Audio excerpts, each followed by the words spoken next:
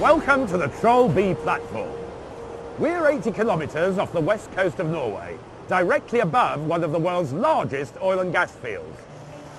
The whole area covers more than 770 square kilometres, about the size of London, and extends into 4 North Sea blocks.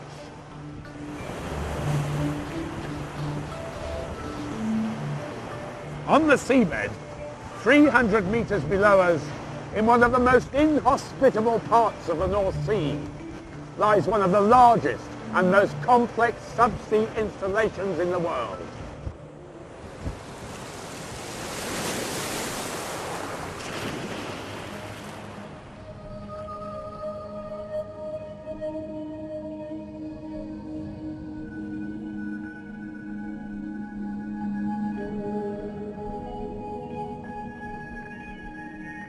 The installation, which consists of a multitude of interconnected templates, supplies oil to this platform and the Troll Sea.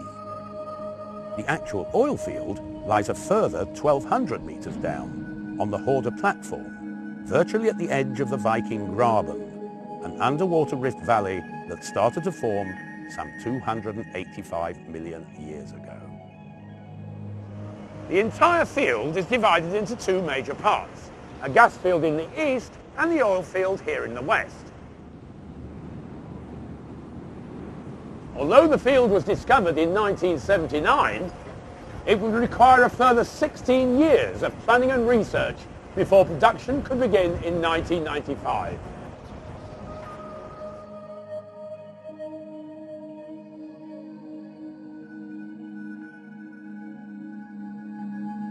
The oil field is located within 2 tilted fault blocks and consists of a variety of sands, from clean sands with excellent production characteristics to silts and muds, from which oil cannot be extracted. Initially thought to represent a single prograding shore face, the reservoir would prove to be an interbedded sequence of sandstones, siltstones and mud, formed in a much more complex way. In addition, the extremely thin oil column in the reservoir would make this oil field a real challenge. So in order to understand fully the complexity of the task in hand, we must go back in time.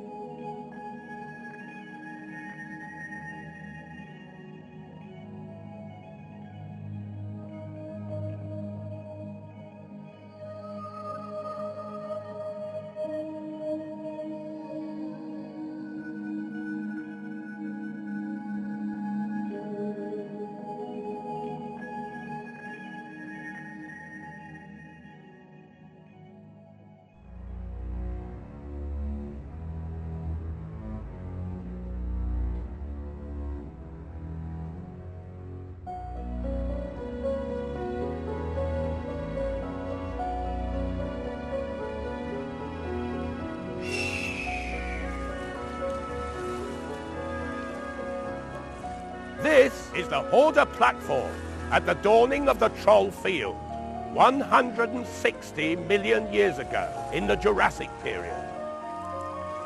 The Viking Graben has been developing for the last 125 million years, dividing the Norwegian coast from the British Isles. Behind me, you will see a flat river delta, the lower part of the Sogne Fjord formation, which provides vast amounts of sand to the edge of the Horda platform. About 25 kilometres over there, We'll find the Troll gas field, and a further 80 kilometres inland, we'll discover the city of Bergen on the Norwegian coast. But that's in the future.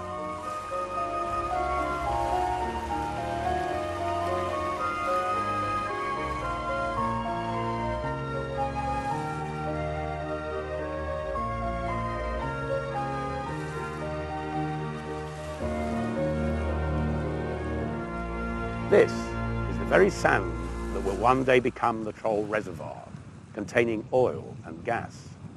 This sand is clean and coarse, with very little mud. And as we'll discover later, this is of great importance, because this clean sand, or sea sand, allows the oil to flow through it quite easily, rather like water through a sieve. The finer particles, mud, and a shiny flat mineral called mica, however, are washed out by the waves. And further offshore, in calmer waters, this fine material is able to settle. We refer to this material as M-sand, or micaceous sand. Buried in the sand, we also find the remains of shells, wood fragments, and even dinocysts, a form of microscopic plankton. In the future, these will prove very important because the fossils we find will tell us a lot about these times and conditions.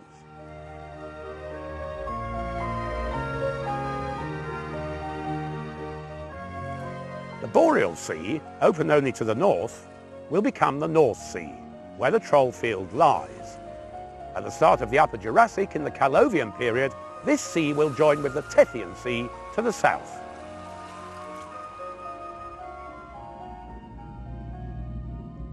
This connection creates an open seaway through which strong marine currents will be funneled, much like the present-day English Channel, only wider. These newly established currents flow southwards along the Norwegian coast, changing the previously symmetrical delta coastline into an asymmetrical one dominated by an elongated spit system. As sand is continuously added to the spit, the beach is growing outwards in increments towards the sea. Each increment or clinoform has a characteristic lens shape, thin at the ends and thick in the middle.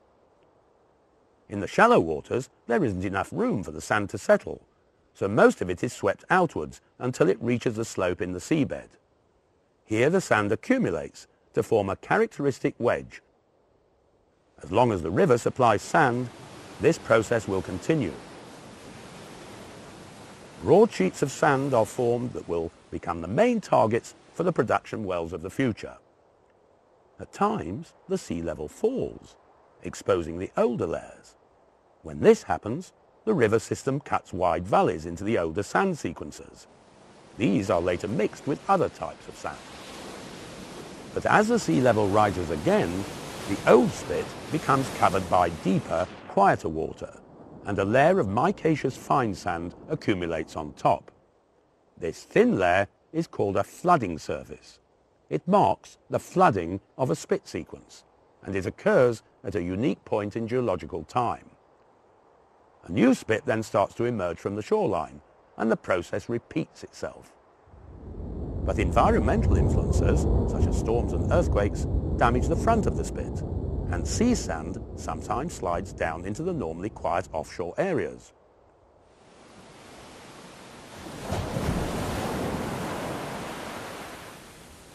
This is one of several major floodings that drowned the Horder platform.